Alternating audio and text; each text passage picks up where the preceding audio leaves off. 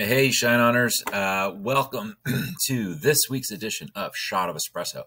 Jim Cremella coming at you, and this is a special edition. It's probably going to be a fairly abbreviated version of Shot of Espresso, but I had a couple of requests over the last 2 weeks about even taking a step further back on TikTok about how do you even create an account? What do you look for inspiration? Those types of things. So I know Steven's gone into some of the tactical stuff that we do, setting up ad groups, different campaign setups, things like that. So I wanted to be able to answer for those of you out there that are interested in doing TikTok, but you have zero clue where to even start. So with that said, let's go ahead and start with TikTok ads. So all you're going to do is go to ads.tiktok.com. and then you'll be redirected to this page. So that is ads.tiktok.com. Click enter. This is you, okay? Then you're gonna go up here to create new or create now. You'll create now. And my stuff has already been set up, so therefore can't really set it up again. However, you can. So you'll just start now, follow the prompts all the way through, fill out your information. You have a business. If you have a business that you're running your stuff in, set up as the business, the LLC, the EIN number, all of that fun data information that you get to enter whenever you create a new ad platform account. And that will get you into making a TikTok ad account. All right. So what happens when you want to get some inspiration? You don't want to pay for spyware or spy software to find different top performing ads. What you can do is go to ads.tiktok.com Creative Center. Otherwise, you can just Google TikTok Creative Center. So TikTok Creative Center in Google, and you'll get to this page. And once you have a user account, you'll be able to log in and see all of the top performing ads that left their stuff available. Now, I will say, there are a lot of ads, and when you set up your ads, you have the choice of do you want to share to Creative Center or not, and then you can pick whether you want to or not. We personally do not. We hide our ads. You guys see them enough as it is, so we do hide our ads so that other competitors outside of you all looking at these types of videos can't see them. But this will give you inspiration about what does a good ad on TikTok look like from a template standpoint. So don't just look at this as, well, I'm not selling Skittles. I'm not selling an iPhone 13. I'm not selling a UV clear sunscreen. Look at the format. Look at what do they have. So this guy has sound in his video, pointing up. He's not talking, just text above, just like you would in it. So it's a quick clip. So you've got a 17-second ad. This is the intro. After 3 seconds in, it changes to a new scene. Here you are. This is what happens when I'm not on this particular, I think it's cerebral, so it's some form of nutraceutical. And then keep going. Oh, there's another one. So you see it's very quick cuts to different scenes. So you got 3 seconds of the intro to hook. This is his hook. Life before I found cerebral. Look at me. I'm a TikToker because I have LED lights on my ceiling and I'm pointing straight up and I'm looking, and then okay, fine. But within the first 3 seconds, he changes. Then 2 seconds afterwards, we're into 5 seconds, 6 seconds, and now I've done the next changeover. So I ate a bunch. I overslept, I was lazy. So what is this ad doing? It's stoking the problem, right? Here's the problem, here's the problem, here's the problem. Another bad problem, and then the song came up, and now I do a transition into the next. Now it's like, look, I went outside and I can see the sun, and now I look happy, and come buy this thing. And I use my emoji call outs because this is what a TikTok does. So you take standard copywriting template mixed with a TikTok styling, and you've got yourself a pretty good ad. So stoke the problem, offer your product as the solution, quick cuts in the video, good transitions. You don't have to talk in it if you don't want. I recommend you at least allow them to read the phrase if you're doing a message card style of a product. So make sure that they can read it. If you don't want to read it to them, have them, have it as you're doing the cuts. Maybe it's in front of outside, and then you bring it inside, and then you see like, I love it. And then you cut from there. But it all they have to see the phrase. Okay. One of the biggest suggestions I can make at this juncture is have the audio track, have music in it, but have a voiceover, whether it's your voice or you hire someone off of Fiverr to do the voiceover. Have them read out the phrase. So the phrase is playing. And if you don't want to do that, you could do it really cheap and just do text to speech. So inside of TikTok's ads manager, you can go to assets and then, here, let me show this, see if I can do this real quick.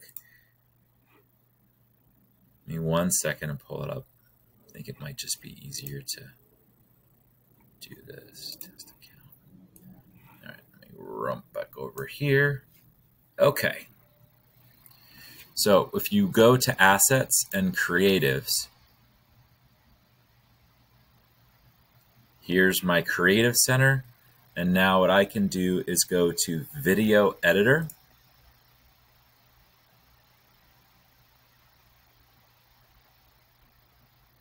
And I can create it or whatever it is that you want to use for your video. And again, you can either take, I would recommend doing lots of very short snippets, 3 to 4 seconds long.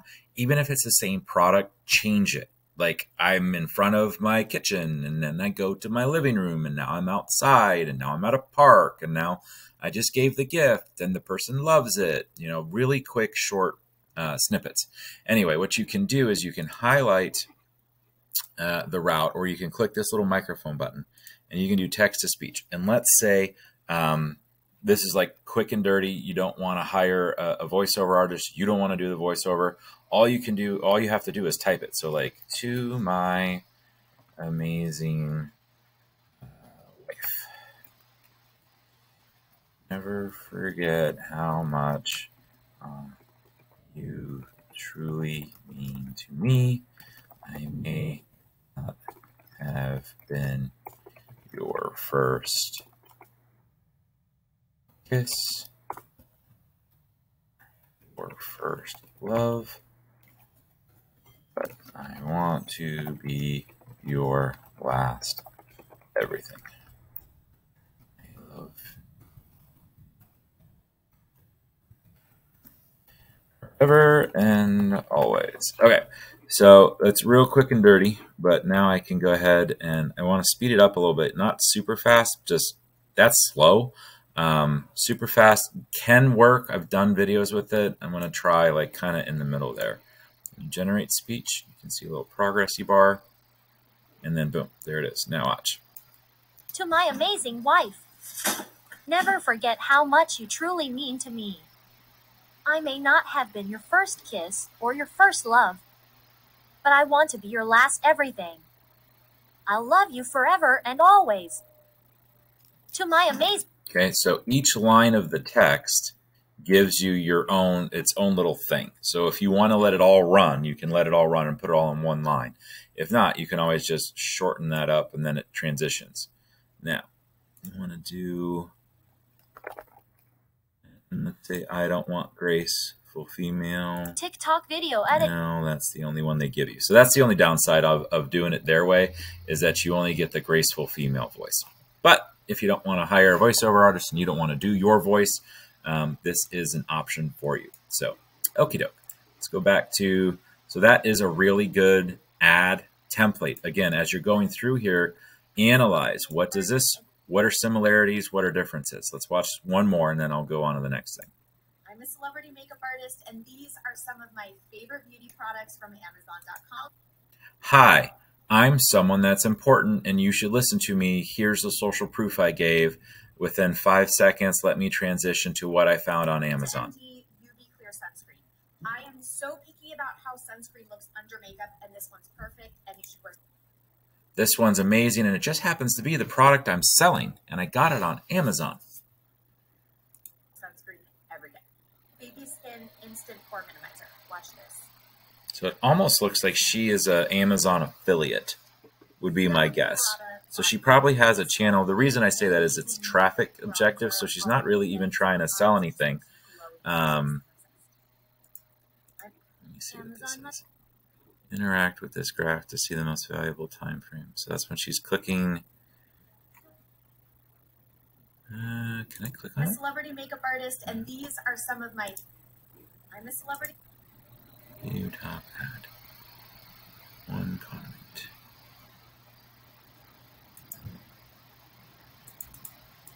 Just curious. I would imagine that if this ad is going to Amazon, right? Like if she says, here, click on this and go to the Amazon, whatever, then because it's traffic, she's an affiliate for Amazon. So she's in the partner network.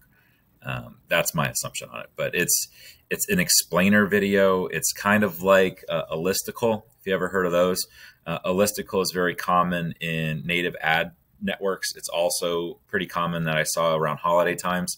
What you'll get is like the top 5 gifts for dad. Now, if you're looking for Mother's Day, the top 5 gifts for Mother's Day, and then you would have a landing page for all 5 of whatever products, and obviously they should be your products. But in this person's case, it's probably she's just an Amazon affiliate and hoping to get a whole bunch of people cookied onto Amazon with her cookie. And then anything that they buy in the next, I forget what it is. I don't know if it's 24 hours. I think it's 24 hours.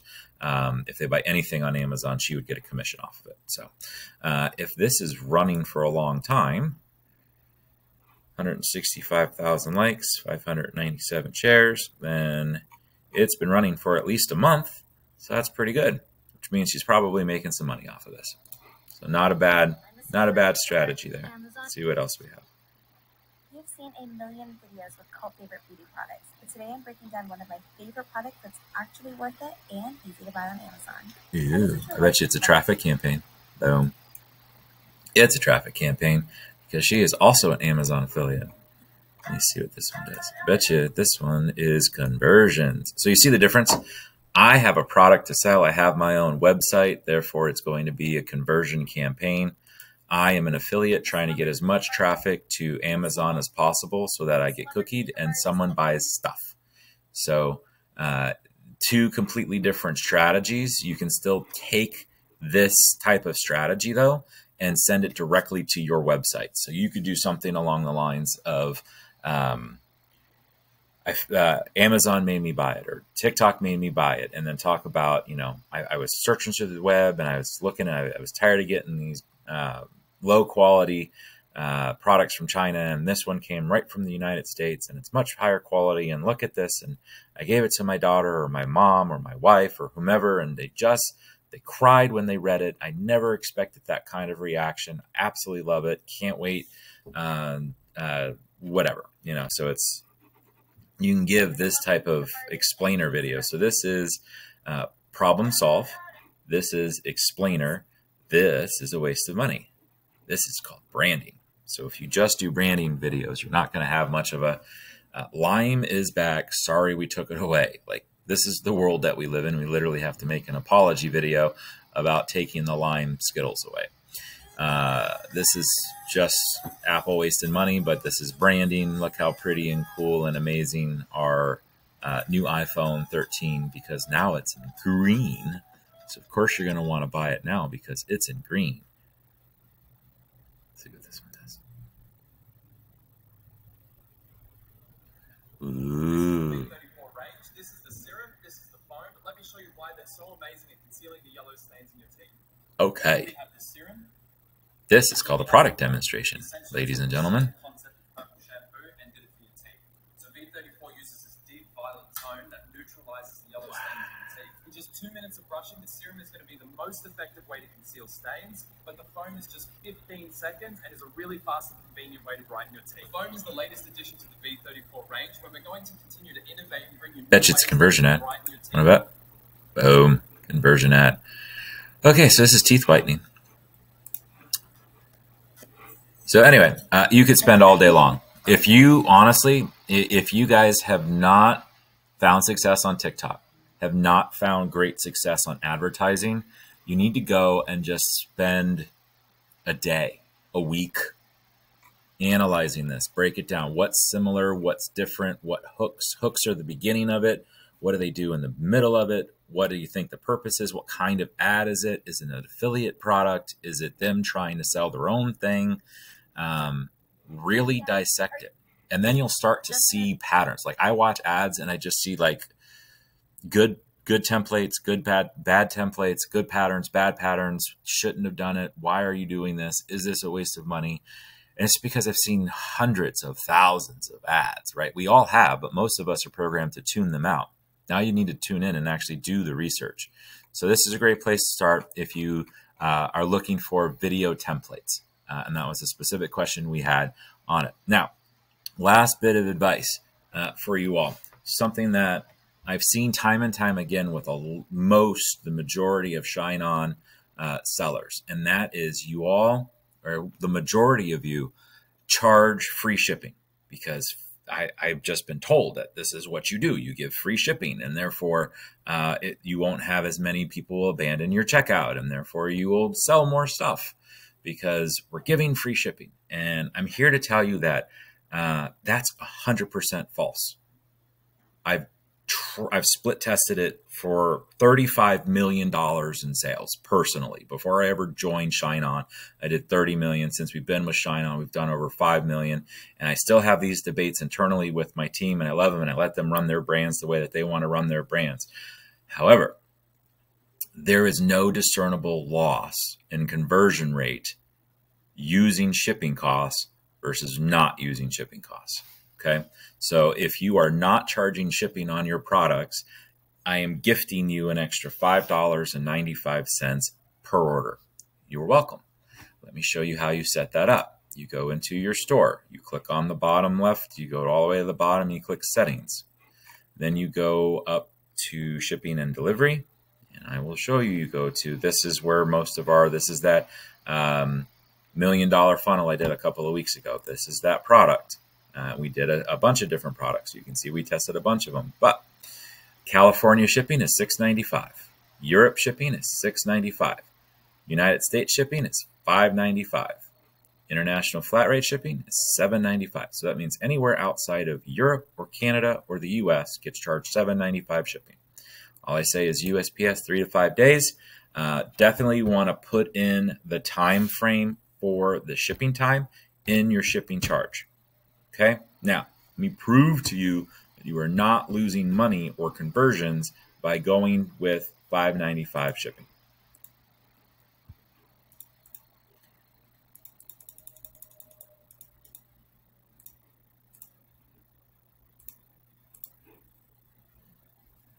Okay, so what you're not really worrying about here is sales or returning rate. All we're really looking at is online conversion rate, right? So if we have online conversion rate, and I forget when we actually did it. Let me go to June, and I want to say it was like the beginning of September. So we had a conversion rate of 1.83%. Okay, this is when we had all free shipping.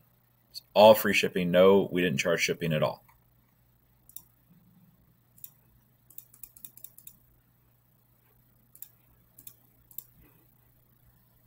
Believe we added it in September.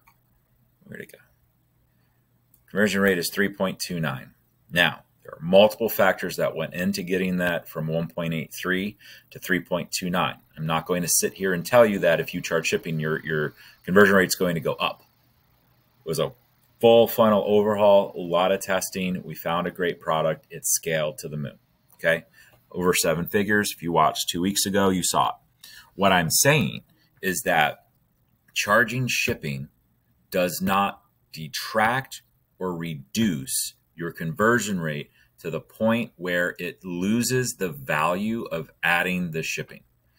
Let me rephrase that. You charge shipping, you make an extra $6 in your cart every order. Every order. Doesn't matter if it's 1 unit or 7 units or whatever, it's $5.95 in your order. So if they buy 1 unit, great. You made an extra $6 off of each unit. If you bought 3 units, well, then you only made $2 a unit, but it's still extra money. So it's $6 per order you're getting extra. Okay. That allows you to cover extra costs. That allows you to have a little bit more expensive of an ad spend. It allows a little bit more flexibility, and you have to judge on yourself. So if you need baseline data, you need to keep track of it, that's fine. So you look at, what is my current conversion rate? Okay, my current conversion rate is this. Then institute shipping. Leave it for a week. This is my next week. Don't really change anything on ads. Leave everything as steady as possible. I understand that the ad environment is fluid and changes and all that stuff anyway. I get it. Don't make major changes to ads. Don't start a whole bunch of new ads. Just leave everything kind of running for a week. This is what I did for the last week. I added shipping charge. This is what I'm going to do for the week after that. Okay. Assuming it's just like the $30 million in sales that I've run, your conversion rate will probably be the same, maybe 0.1 or 0.2 less. Okay. What you do is, if it's less, you go, here's my conversion rate prior to shipping minus the conversion rate that it is after shipping. So let's say it's 0.2%. Okay, so I have a 0.2% difference. I will look at 0.2% and I will multiply the number of 0.2 by the number of add to carts. So whatever the raw number, let's say you had 100 add to carts that week and you go 0.2. Let me see what that would be. If I had 100 add to carts, times 0.2%. Yep, so 0.002. That means I would have lost less than one sale. So if you lose less than one sale, but you've made an extra $6 on all the sales you got, is it worth it? I highly, highly, highly recommend you charge shipping and then test it. Okay. It might be different for you, but I doubt it. It's just going to be extra money in your pocket. All right, y'all. That is me for this week. Those are a couple of good tidbits for you. Hopefully you learned a bunch, and I will see you on the next shot of espresso. Until then,